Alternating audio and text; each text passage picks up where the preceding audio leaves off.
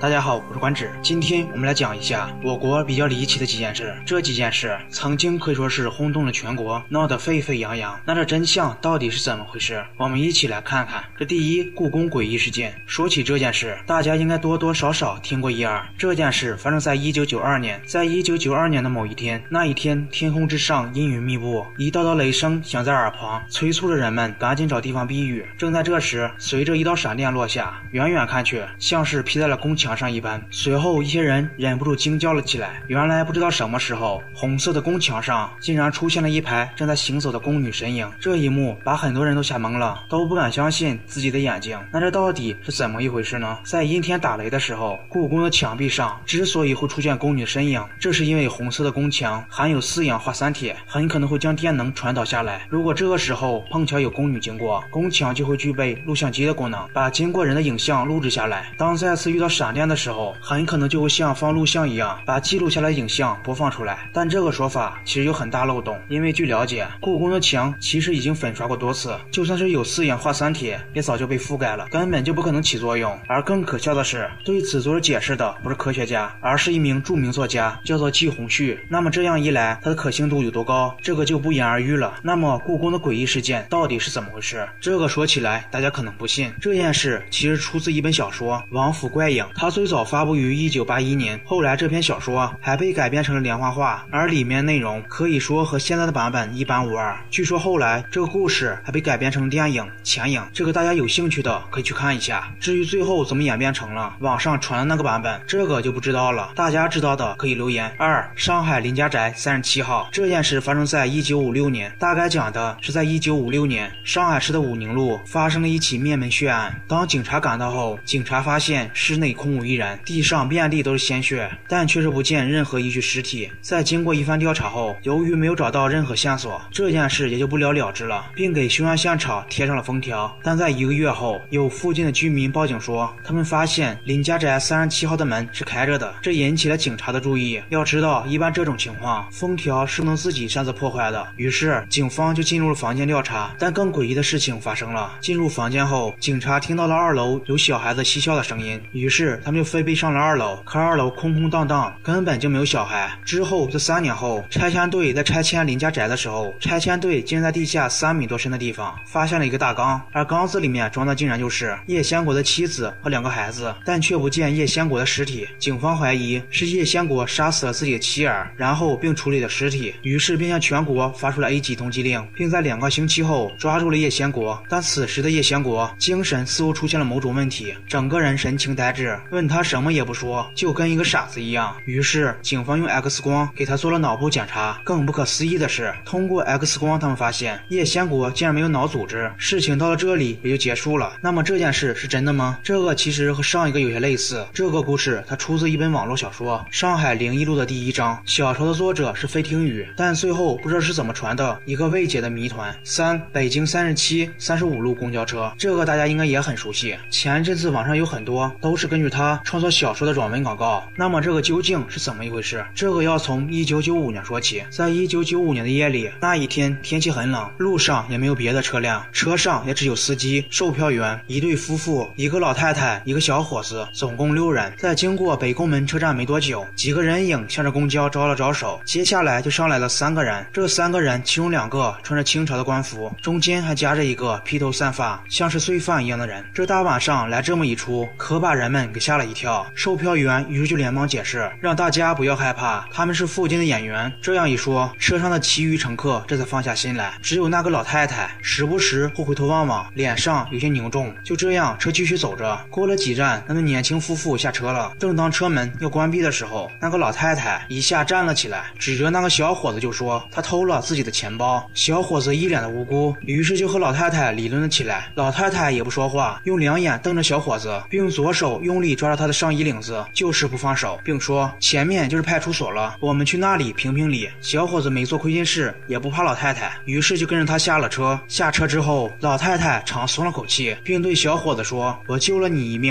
小伙子彻底懵了，这什么跟什么啊？他以为老太太精神有问题，但老太太却对小伙子说，刚刚在车上的风把那2个穿古装的人下身吹了起来，我看到他们根本就没有腿。老太太这样一说，也把小伙子吓了一跳，于是着他们就赶快报了警。可是对于他们所说的，警察根本就不信。但是隔天公交车总站也向公安局报了警，这让他们一下子想起了昨晚的事情，于是就找到了老太太和小伙子，并马上让人在香山到圆明园这条路上搜索。在第3天，警方终于在100多公里外的地方找到了这一辆公交车，而此时车上的人已经死了。事情到这里也就结束了。而这个故事其实还有另一个版本，但是和这个版本也大同小异。不同的是，这个是小伙子和老太太，老太太救了小伙子，而那一个是小姑娘和老大爷，小姑娘救了老大爷。那么这些事情是真的吗？这个未解之谜其实也是假的。为什么这么说呢？因为当时只有333路到萧山，330路和375路的路线并不走那一条道。其次，当时的公交车应该有2名售票员，而故事中的却只有1个，所以说这个故事是假的。好了，我叹为观止，那我们下一期再见。